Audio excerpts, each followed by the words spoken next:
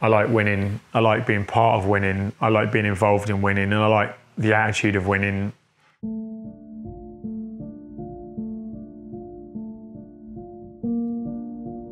It was difficult. It took most of the enjoyment out of last year. In 6 weeks to 8 weeks, it went from being what was an amazing first season as a new team, doing things everybody said we couldn't do, to being something that was starting to become, well, I don't know why I've bothered. Obviously I'd not been looking for sponsors because I didn't think I needed to. And they left us massively in the lurch at the Tour of Britain last year, funnily enough.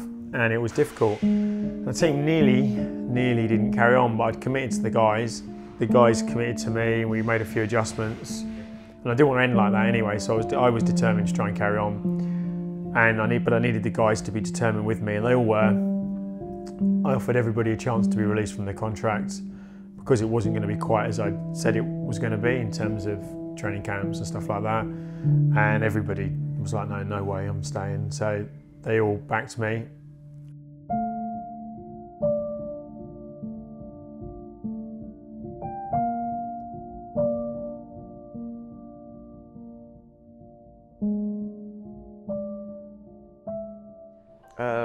It was crazy, really. I mean, the amount of people that just came up to us, and after that, I didn't realise how big the race was and stuff. So, yeah, it was mega for the team. Obviously, we had in jerseys like every day, so constantly on the podium as well. So it was massive for the team and getting the sponsors' names out there, and obviously searching for sponsorship for the following year as well. So yeah, it's come off like really well. I've got to be honest, at 25k, I still didn't think it was going to go distance. I thought they'll get it. It was about 15k that I said to Harry in the earpiece, right, we need to start thinking about the back of this, because I think this might actually go all the way. So you need to start soft pedaling, but don't look like you are, and keep everyone working. And he did a really good job. Yeah, it was a big goal for the year to obviously to get that. It was, I didn't think we were going to do it, you know, when we were halfway through, and then we sort of pulled it together towards the end, and it was really tight in the finish, but it was, we're glad we could do it. Everyone fully committed and everyone gave 100%, so we couldn't really ask for much more. A good race. Max then rode really well in the next stage, got himself high up on GC. Unfortunately, he had a drama on stage 3. He dropped a chain at the bottom of the climb, and on any other day, I think he'd have got the chain back on, got to the top, there'd have been a bit of a gap, and we'd have got him back in. But because Cav had been dropped at the same time, 2 of the other big teams decided that that was it, they were going to take it up, and they took it up really early because they'd seen an opportunity to get down the road without Cav. So all of a sudden, we couldn't get Max back in because he was in the Cav group and no one would work. I've got a lot of people that volunteer around the team, around the edges, that do an awful lot of work for just love, basically. Love of the sport, love of the team, love of the process. And I think it was just that moment of elation when he crossed the line and knowing he'd won. It was just good for everyone to get that. And that momentum, I think, if I'm honest, I think we've then really carried that for the rest to now.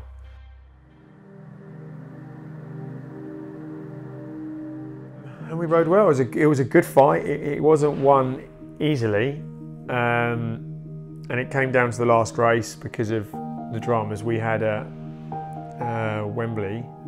So I was playing the long game, and I think I said to Larry, "Oh, you know, I don't want the jersey yet. We'll wear the jersey right at the end." And I was a bit tongue-in-cheek, but actually that's exactly what we did. And we ended up being on the back foot.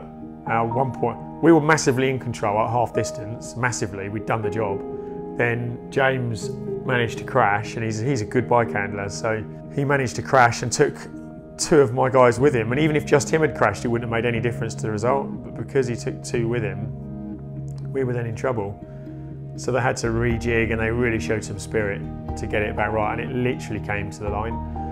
And yeah, I was really proud of the guys, but I was really pleased. For me, that's a highlight that actually was quite nice. It was a drama to finish with, and you know, I had my family with me, and it was just good. I mean, I know it's only the Tour Series and there's bigger races out there, but I love the Tour Series, and I really loved that moment. It was good.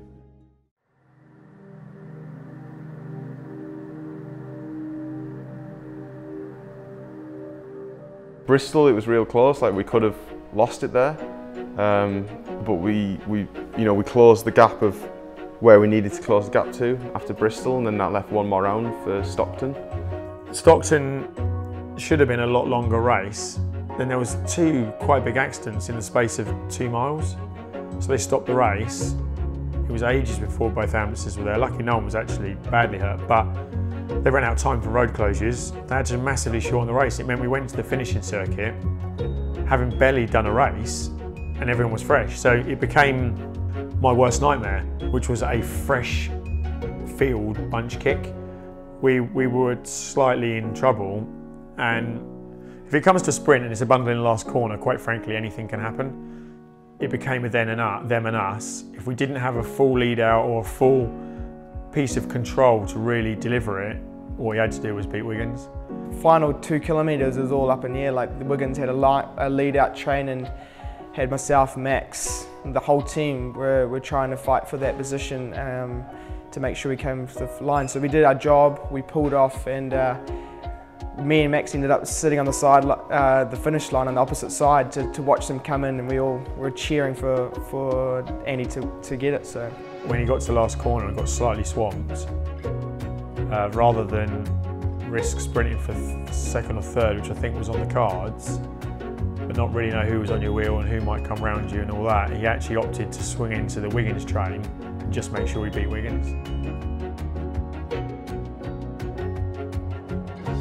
I think it's a good shot that we might go slip under the radar and may do something like win a stage or something like that.